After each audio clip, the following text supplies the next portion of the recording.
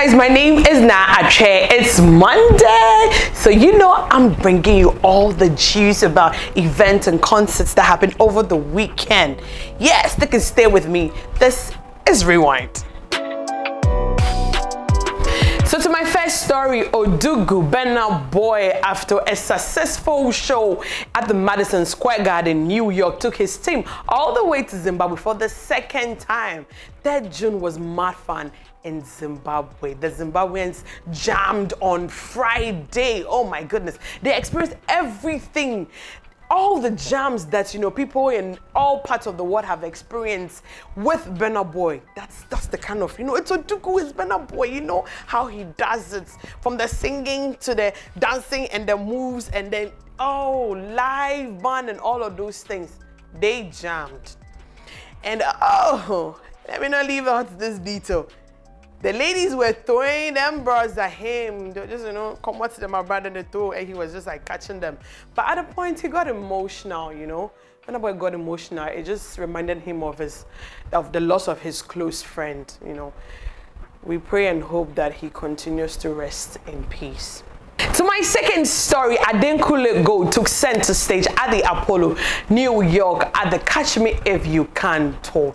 Now, the show, which was a complete sold out one with a capacity of over 1,500. He gave some mind-blowing performances. Fans were thrilled. You know Adenkule Gold with them, you know, silk voice and, you know, style of dressing and everything. Now the tour, which began on June 2nd in Boston, will run till the 8th of July in cities in the States and in Canada. Adenkule Gold, give them. Music icon and Grammy Award winner Angelique Kidjo. In case you don't understand what I'm doing, you should understand. You know she has a short hair. And growing up, my mom used to tell me, not just my mom, my family used to tell me that I look like her. It means when I turn 61 like her, I'll still be looking fine. Anyway, she held her concert, Mother Nature, in Amsterdam, Koninklijke Theater. I hope I got the name right. Koninklijke Theater. The 2 days event, which happened on the 3rd and 4th, was an energetic one. The 61 years lady looks so young, full of energy, and performance always the same, top notch. It's like she's not aging, no, because she's always delivering. Like, you know how we used to watch her growing up. It's still the same, spot on, correct.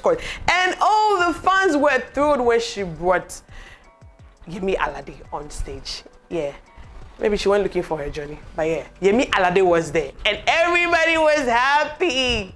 My name is Naache and this is Just Me. I hope you have a lovely week. Enjoy, work hard, chop life. May your week be as colorful as my shirt. Sabali.